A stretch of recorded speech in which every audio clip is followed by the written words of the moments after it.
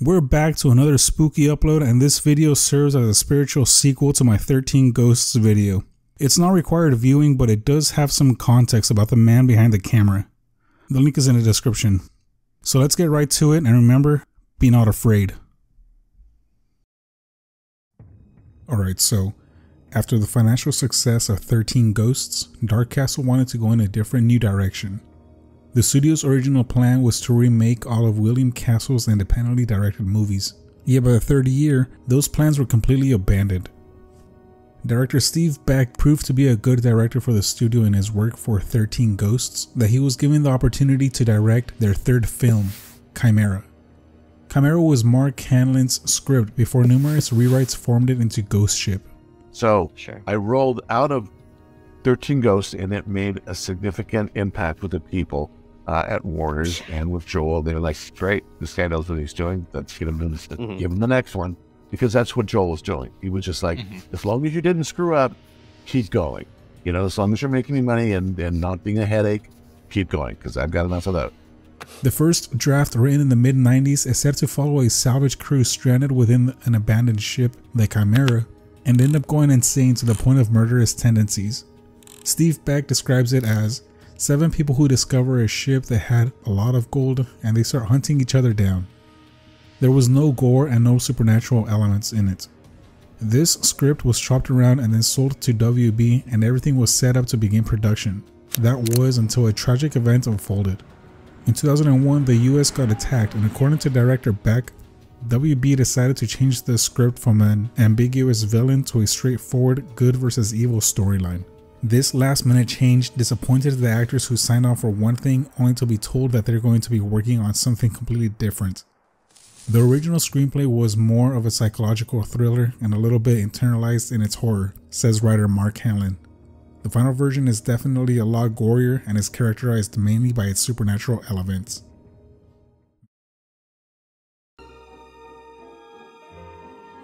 The film was ultimately released on October 25th, 2002, in accordance with a Dark Castle plan of owning the theaters on every Halloween. Unfortunately, the movie had heavy competition. It debuted third in the box office behind Jackass the movie and the now horror classic The Ring. It opened with $11 million in its first weekend. In the end, it brought in $30 million domestically, $38 million internationally, for a worldwide total of $68 million. Another financial success off a $20 million budget. Critically speaking, this film received slightly more negative reviews than Steve Beck's prior film, 13 Ghosts. On IMDb, Ghost Ship has a 5.6 out of 10, 28 on Metacritic, and 2.5 out of 5 on Letterboxd. Rotten Tomatoes has a critics with 15% and an audience of 37%. Ooh, the ship and ghost puns were everywhere. Aside from those critics, Roger Ebert's review of the movie is almost on par with his 13 Ghosts review, where he praised the set design but basically yawned at the lack of scares in the movie. He writes, "It breaks no new ground as horror movies go, but it does introduce an intriguing location. Better than you expect, but not as good as you hope." In an interview posted days after the release, Joel Silver revealed that he's more interested in releasing a fun flick rather than worrying about the reviews. "We try to make these pictures that the audiences enjoy and like to go see. I think that if we do our job well, we don't take ourselves seriously on these movies. This movie is a Halloween party, and it's meant to go to the theater and just have a good time. Laugh, be scared, be grossed out a little bit, but enjoy it." As far as the general consensus goes, I think it's unanimously agreed that the first 10 minutes of the movie is considered as one of the top horror movie openings of all time. Anyways, if you do decide to watch the movie regardless of rating, the movie itself is easily digestible at 91 minutes, and it's classified as horror and suspense with an R rating. Juliana was born on June 8, 1966 in Spring Valley, New York. Juliana plays the role of Epps, a member of the salvage crew that unfolds the mystery of the supernatural ship. Prior to Ghost Ship, she was in The Man from Elysian Fields in 2001 and Evelyn in 2002.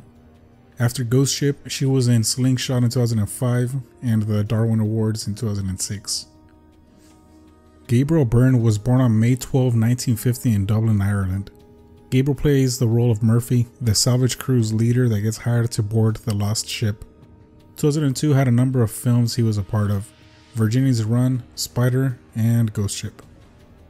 Afterwards, he went on to be in The Shade in 2003, as well as Emmett's Mark in the same year. Ghost Ship marked Steve Beck's second and final film. Although he attempted to launch other projects afterwards, none succeeded. After these efforts stalled, he shifted back to directing commercials before eventually retiring. But after I got done with the films, I went back to doing what I did before and was happy until I retired.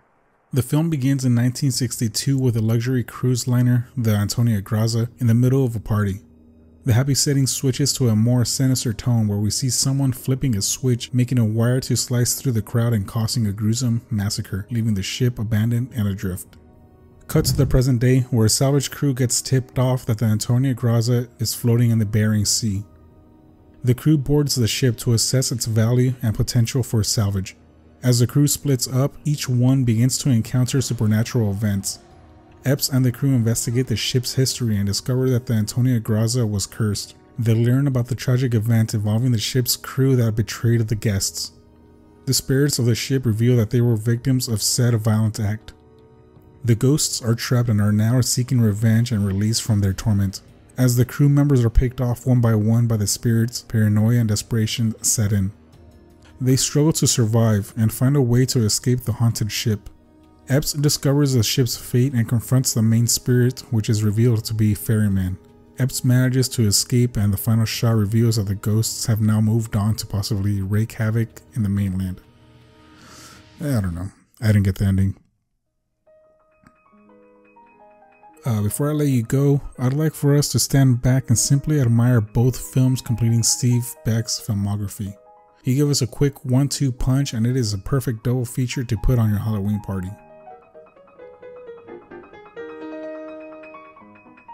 And that's enough time. If you're still looking for a spooky movie, I suggest this one from the catalog.